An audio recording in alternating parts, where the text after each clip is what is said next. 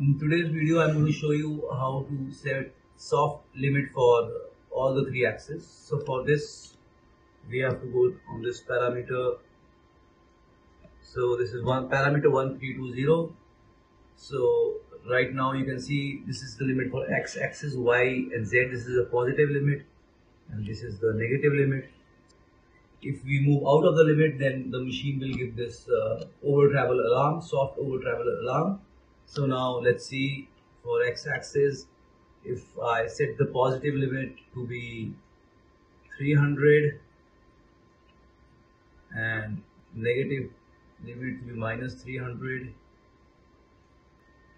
So now if I will move out of this range, then the machine will give this alarm. We have to, so this is relative to the machine position. So I'll show you. So yeah, this is the machine position. So now you can see it's 0. So when I move away from plus 300 or minus 300, the machine should give this alarm. So now let's see. Move the axis. No alarm. We're doing good. 200.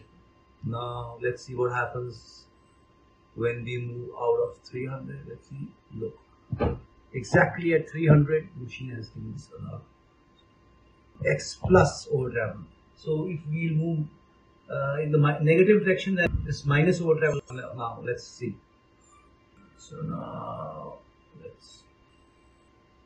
so when we moved in the range and we press reset, the alarm is gone.